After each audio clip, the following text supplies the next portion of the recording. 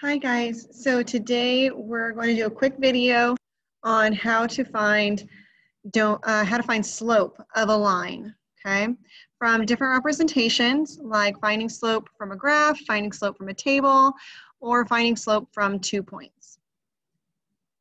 So let me pull up what we're going to look at.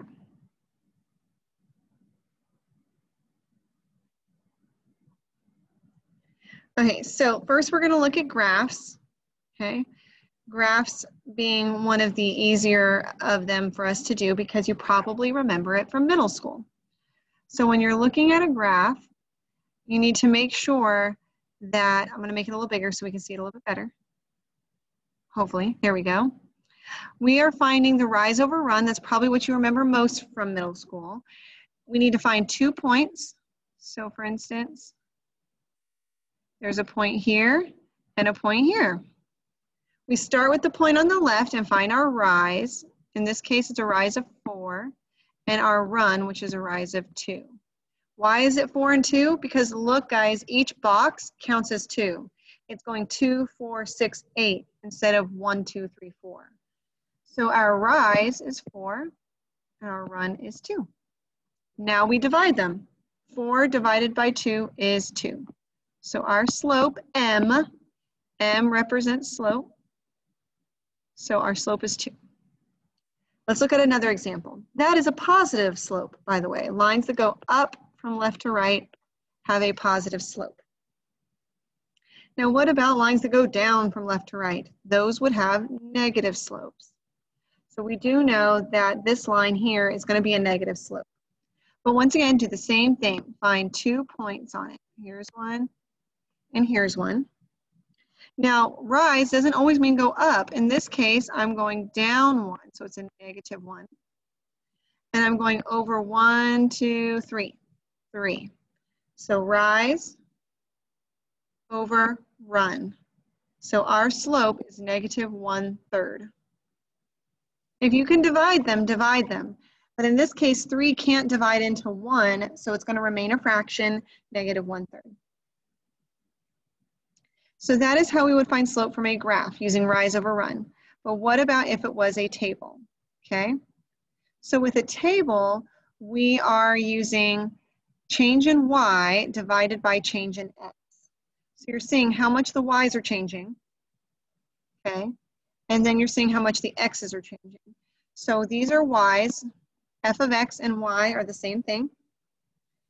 So pick any 2 points and find the change in their y's. So from 4 to 8, that's an increase of 4, right? It's changing by 4, it's increasing by 4. My x's are increasing by 2. From 2 to 4, that's an increase of 2. So my change in y's go on top, as you can see right here. So that's 4. And my x's are changing by 2, positive 2. So 4 divided by 2 is 2. So our slope is 2. A positive slope. And you can tell because look at your x's. Your x's are getting bigger. Your y's are also getting bigger. 4, 8, 10, 16. If both of your columns the numbers are getting bigger, then you know it's going to be a positive slope. But look at this next table. You can see the x's are getting bigger, but the y's, the numbers keep getting smaller. 20, 16, 8, 4, 0. So let's once again, we're finding the change in our y's and dividing it by the change in our x's. So our y's are changing by what? Our y's, which remember is this column right here, from 20 to 16, that's a decrease of 4. And from 3 to 6, that's an increase of 3. Now remember, which one goes on top? The y's. So negative 4 goes on top and positive 3 goes on bottom. Negative 4/3. And that is how we find it from a table. Okay, last one we're going to look at, finding slope from 2 points. So there is a slope formula, which will be on your formula chart on the STAR test, that you don't have to memorize. and it is right here. y2 minus y1 over x2 minus x1. So let's label our points. x1, y1, that's 2 and negative 3. And label the other point, x2, y2. That would be the 5 and the negative 6. So let's plug them into our formula. Our formula says, look at the top of the fraction, y2, which is negative 6, then a minus sign, and then y1, which is negative 3. So notice I have a double negative there. Now let's do the bottom. The bottom says x2, which is 5, minus x1, which is 2. And I got all those numbers, guys, from right here. I had labeled them. So those 4 numbers I've got to use. Now, from here, all we are going to do is first we're going to turn the double negative into a plus. Okay. So negative 6 plus 3 is negative 3.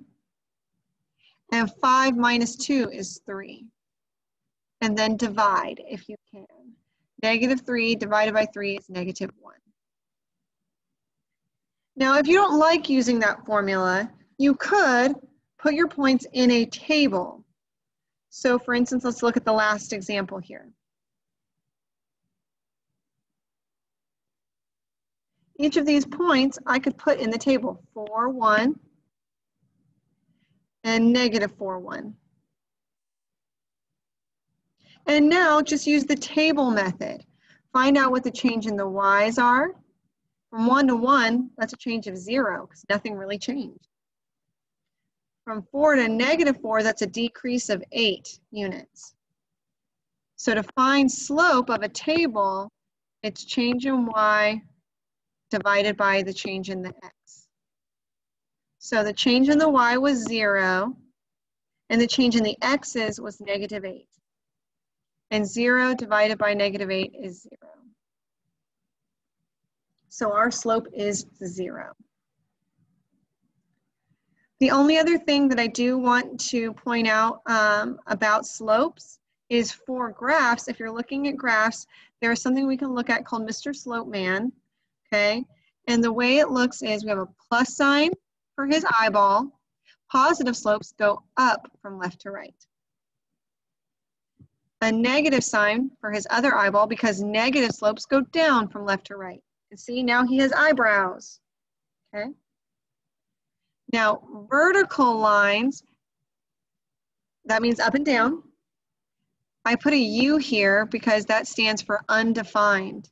Vertical lines have a slope of undefined, or sometimes people say no slope, because there is no slope. There's no steepness. It's just straight up and down and impossible to climb. If that was a wall, I couldn't climb up unless I was Spider-Man, okay? So what about if we have a horizontal line? What kind of slope does that have? Remember, slope is steepness. So I have some steepness. I have very steep. But if it's straight, flat, like a horizontal line, there's no steepness at all. So our slope would be 0. And there's Mr. Slope Man's face. I'm sorry he seems so sad. But that is a good way to remember what kind of slope each line has. We have positive slope, negative slope. We have vertical, which is undefined slope, and a horizontal line, which is a slope of 0. Okay? If you need any help on slope, make sure to come into tutoring.